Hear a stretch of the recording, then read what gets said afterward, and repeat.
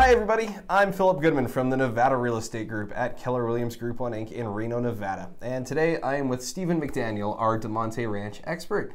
How have you been, Stephen? Fantastic, Phillip. Since we saw each other Thanksgiving Day, went for a glorious walk around the Damonte wetlands. It's so pretty. You can see that everything's changed over. A little dust on the mountains already, and it was a crystal clear day. It was gorgeous. And with winter coming, something really big is coming to Damonte Ranch. There is. We're really excited because we have a business in the area that's opening up. It's called The Loop, and it's at the corner of South Meadows and Double Diamond. They're opening up Zeppelin's, which is going to be the first of several restaurants in the development there. This is going to be an over 21 establishment with an executive chef that's going to be pairing wonderful foods and specialty drinks. We're looking forward to having something like that in the community. Absolutely. I can't wait to go check it out. Well, before The Loop opens, let's take a look at what is happening in the Damonte Ranch real estate market. And for that, let's go dive inside Market Insights. Stephen, the first thing we're going to take a look at is the median sold price for Damonte Ranch. Down a little bit from September, but since last year, how's it trending? We're doing really well. $422,000 is our median price. We're down only just under 2% from the prior month, and we're up 11% for the prior year. As you can see, Phillip, the home values are still trending upward.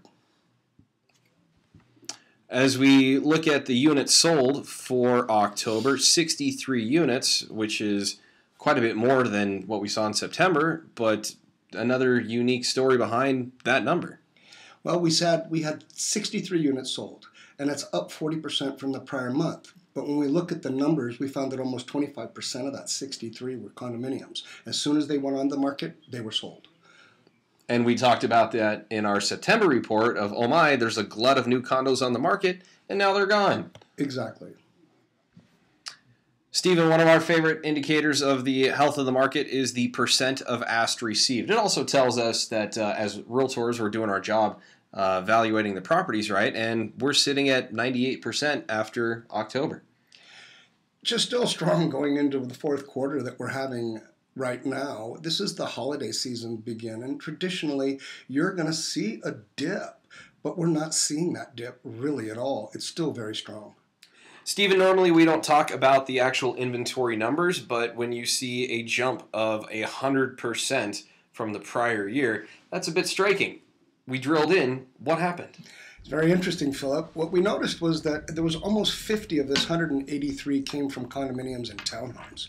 This is a direct result of the contractors and developers working so hard all summer to get these prepared for sale, and they all hit the market at the same time, so hopefully they can move them before we get into fourth quarter. And there's still another glut of sellers on the market. And these people, a lot of times, is why it's so important to work with a professional. They're going to help you evaluate the property correctly. And when you do a correct valuation of the property, you're going to sell in a normal time frame. And these people sort of missed the ball. People try to cash in on the higher median home prices, and they missed the boat. They missed the boat.